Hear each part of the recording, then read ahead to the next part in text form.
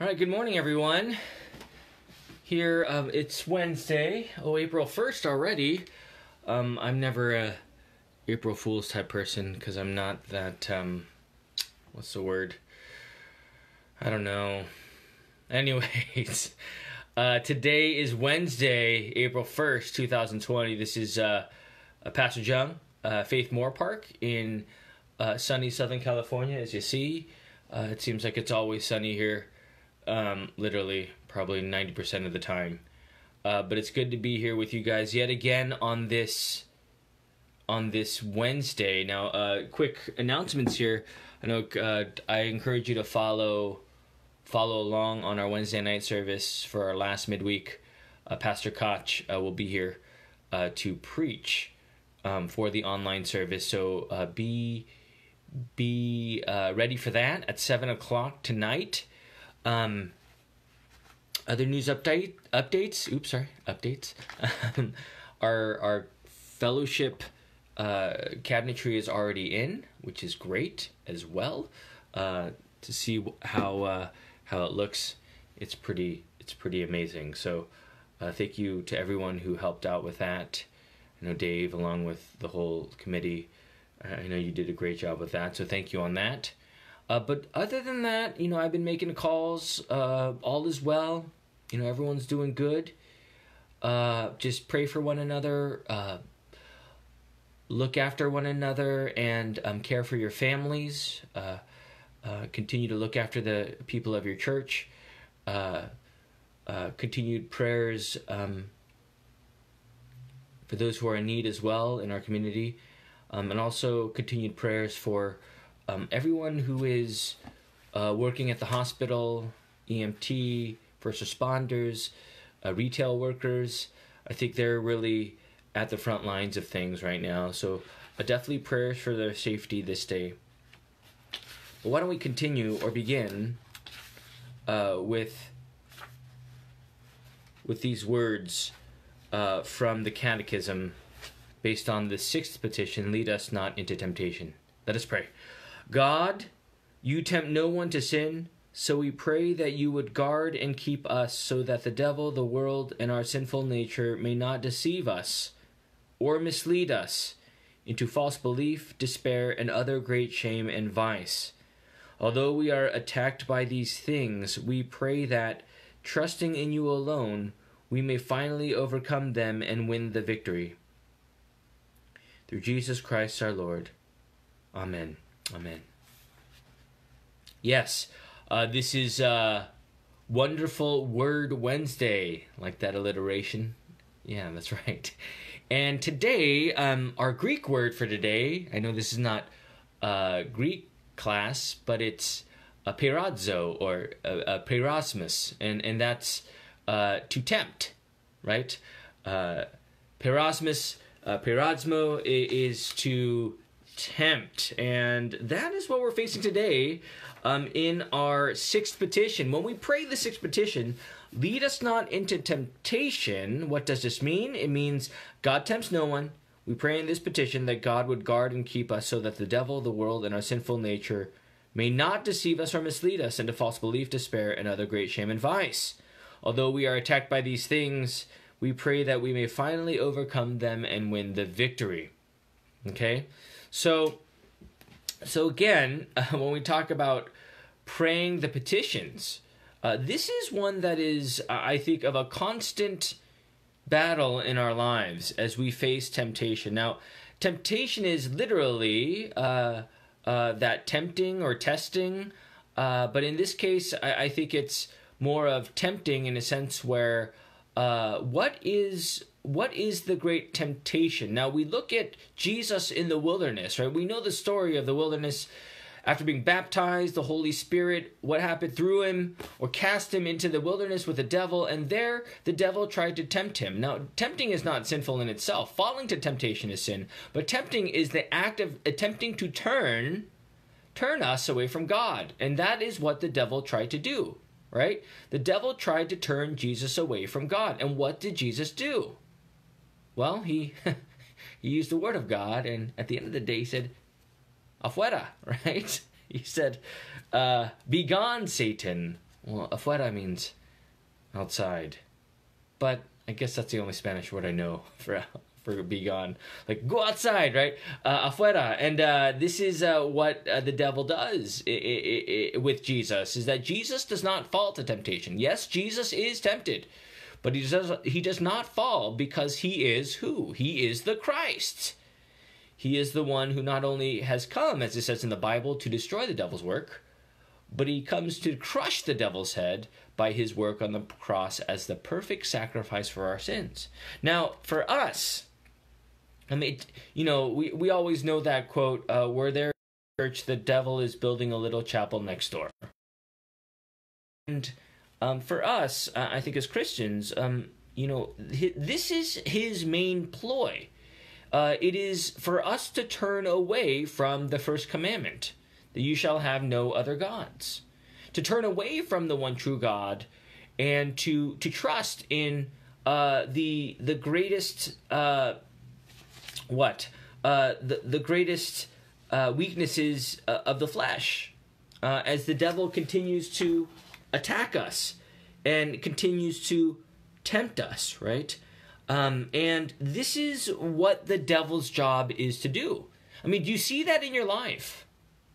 I think temptation is constantly there, especially during this COVID-19 crisis, is how easily we can be tempted to focus everything on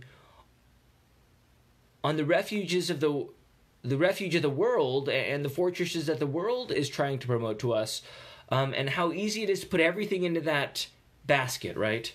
How tempting it is to turn to our flesh and think that we are all alone in this. And that temptation, again, is constant. And we know that because, well, ever since the fall in Genesis chapter 3, we very well know that the devil tempted. Our first parents fell, Adam and Eve, right? And there their sin came into the world. And likewise, as the devil tempted Adam and Eve, he tempted them with the first commandment, even though the first commandment wasn't there yet. He tempted with them, you shall be like gods. You'll be better than God. You'll be above God. You'll know like you'll be like God, and you will not die. He was twisting God's word, right? The devil works in so many different ways.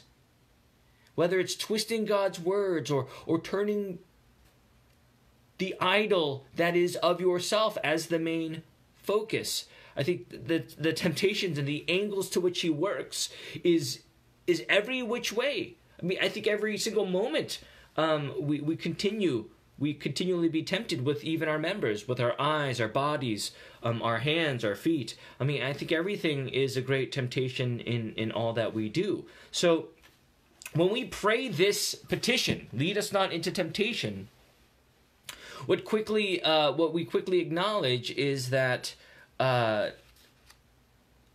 we are, or what we are up against, right? That it is the devil, the world, and sinful nature, right? The flesh, our sinful nature desires to be number one. We look at all the commandments. I mean, covetousness, greed, care for oneself rather than others, right? Loving ourselves more than God. I mean, constantly the flesh is loving all these things, of speaking gossip, right? False testimony against neighbor. I don't know how many times we use our lips as we cast on others, when in fact our pride at the same time is lifted up. I mean, our flesh is constantly falling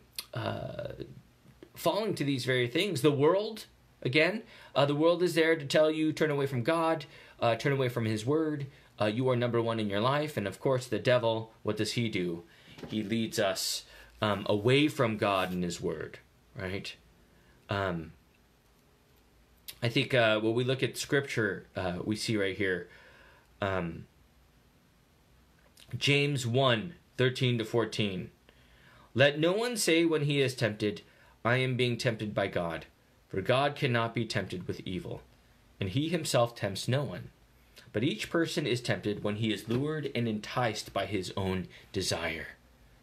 Right? This is what we are facing. The desire that turns away from God. And that is our sinful nature, my friends. This is the natural birth that we were born into sin.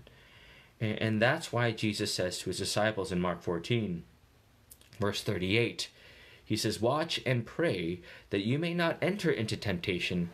The spirit is indeed willing, but the flesh is weak."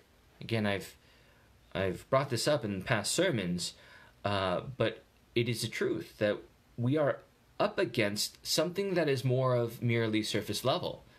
That the devil is there in the spiritual realities, trying to turn us away from God and his word. Do you see that? I mean, I can't tell you how many times we can come to church on Sunday morning and have other thoughts on our mind. Even as a pastor, we have a lot of thoughts on our mind, and it's easy to forget why we are there. I think as people who are sitting in the pews, there might be a lot of things on your mind. Again, the devil is trying to distract you from God's word. The devil always tries to distract me from my vocation as a pastor. Right? It's a constant in all of our lives, and in all the vocations that we have too, as parents, as children, as workers, as spouses, whatever it may be. Constantly the devil is trying to turn us away from what God has called us to do. So there's a lot of ways in which we are tempted, and this petition really puts on the forefront what we're really dealing with. Because trust me, I mean, do we always remember, or are we aware of what we're really dealing with in our sinful flesh? Do we really see that? And I want you to really acknowledge and dwell upon this reality, because I think when we are so busy in this world, right? So busy, I think quickly we forget what we're really dealing with in our own soul, right? And this is what the Bible tells us about what we're dealing with. 1 Peter 5. "Be sober-minded, be watchful. Your adversary, the devil, prowls around like a roaring lion, seeking someone to devour. Resist him, firm in your faith, knowing that the same kind of sufferings are being experienced by your brotherhood throughout the world." There is suffering as a Christian, and that is okay, right? This is all part of the life of a Christian, and that is of suffering. The attacks of the devil are real.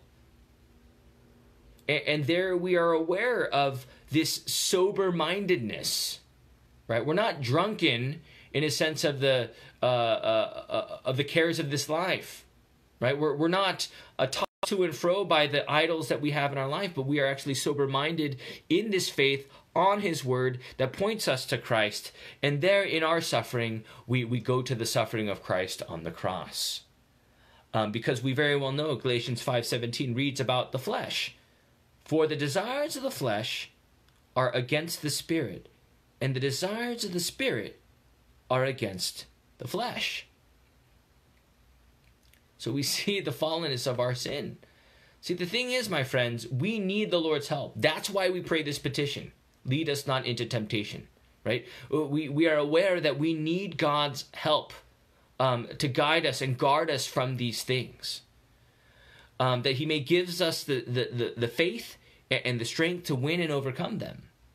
Right? So this is, I think, a very good prayer, a petition in itself, to dwell upon as we continue in our walk in this faith. Now again, as we look at the Bible again, we go from Genesis 3, from Adam and Eve in the garden, the great temptation that they had, they fell. We see the devil tempting Judas, and this is straight out of your catechism if you have it, these biblical references. We go to also Judas's despair, of course, but also Peter denying Jesus as a Savior, as he is faced with his enemies, right? Denying Jesus 3 times. And we see the reality of our flesh, you guys. I mean, do you see that? And I think for us, it greatly humbles us to know that we need the Lord's strength. We need the Lord's word. We cannot fight this battle ourselves. And when we talk about lead us not into temptation, we very well know that we pray that the Holy Spirit may guide us in his truth, that he may give us, as it says in Ephesians 6, the full armor of God. right? To put on the full armor of God. And when we put on things, that's garmenting language. And when we talk about garmenting language, we are talking about baptism. And God has armored you with the water and word of holy baptism. He has given you the strength to meet the days ahead. And he gives you the faith to walk and trust in his word. When you're faced with temptation, boom, go to this petition straight. Pray, open your catechism, read this petition, pray upon it as we prayed at the beginning, and really pray that the Lord may give you the strength to overcome and win the victories over the enemies that is against you, and that is the devil, the world, and your sinful nature. Right, friends, this is what we're up against. Do you see that? Right, I think a lot of times it's, I'm just, I'm troubled by these things, or I worry too much, or I'm incredibly frustrated or discouraged or just upset about all these things, right? On the surface level, it might seem that way, but deep down, spiritually, there's a different battle going on, right? I know for myself, honestly, there are times where I get can get very frustrated with certain things or discouraged. And it's easy to kind of just stew on top. But when you look below, you ask the question, Lord, what is really happening here? And there we go to lead us not into temptation. We repent, and there we seek the Lord's guidance. We seek the Lord's strength as we meet what we are really dealing with the Word of God. Right? I think when we go through when we go through all the commandments, we very well know how quickly we have fallen short, and how quickly we have fallen to that temptation, and we fell into sin, and how easy it is for us to realize that we need to pray, and this prayer is here for you, right? So in conclusion today, as we look at this, you guys, remember to pray, and pray. It's a habit, you guys. It's a repetition. It's a pattern, right? Patterns are very important in life. And when God says, watch and pray lest you fall into temptation, speaking to the disciples at Gethsemane, he is literally saying, watch and pray lest you fall into temptation, right? To watch and pray. Keep your eyes open spiritually. In that spiritual eye open, pray. This is your gift, your privilege to pray to the Lord, to guard and protect you from all things, to give you the strength to meet the days ahead in the temptations that are before you. And this is what we ought to pray as we continue to live out our faith, because God is with us. He hears our prayers, and there he answers us and gives us the strength to meet the trials with his faith, with steadfastness, with strength, with his word, and there we go on. I think as we conclude today, I don't want to be. I don't want to make this any longer, but I think now is a time of great testing as well, right? Tempting and testing. Yes, God tests us too. I think now is a time. I think I read an article from my brother pastor this morning about how this COVID virus has really tested us to see our true colors, right? And has it tested you? Do you see how this has brought out our true colors in so many different ways? I think humbly speaking, I think during this crisis, I think it has brought us to repentance. It shows us quickly our true colors, and how quickly we can press the panic button and jump ship and thinking that we're all alone in this. I think this is a great testing for all of us as we look at this petition, to dwell upon what is good, who is God, and what he has done for us. Because at the end of the day, all is well, you guys, right? It is well, right? We sing that song, it is well with my soul, and it is, because God is our Father, he is our Savior, the one who brought us to faith, the one who comforts us in this gospel, and there we are led by his very word. So use this time in your isolation, in our self-quarantining, the time to dwell upon God's word and the glory that he gives by his word, because there we find our faith, and that is Jesus. Through all things, Jesus suffered, he died, he rose, he ascends, and he promises to return to take us home. And that is our promise as we face the days ahead, as we are led by his promises. So remember that this day, friends. Thank you for joining me this day. God's blessings to you. And may his word dwell within you richly. Let us pray.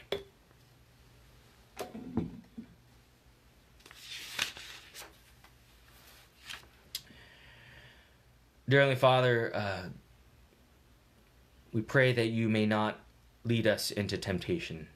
Lord, we know that too many times we turn away from you, O Lord. Too many times in our flesh, the world, the power of the devil continue to have their onslaught on us. Lord, grant us faith to see what is true. Grant us wisdom to see the spiritual battles that are before us. Lord, guide us this day and guard us and grant us your wisdom to meet the day ahead in the one true faith. Lord, though the devil may attack, we know that you are our Savior who crushed the devil's work, who crushed his head on the cross, and who gives us life in your name. Give us this courage in the midst of suffering. Grant us this faith in the midst of affliction, to know full well that you lead us through all things. Lord, for all these things we are thankful. We pray this in the name of the Father, and of the Son, and of the Holy Spirit. Amen. God bless you this day, and may he continue to give you his peace. Have a great day. Goodbye.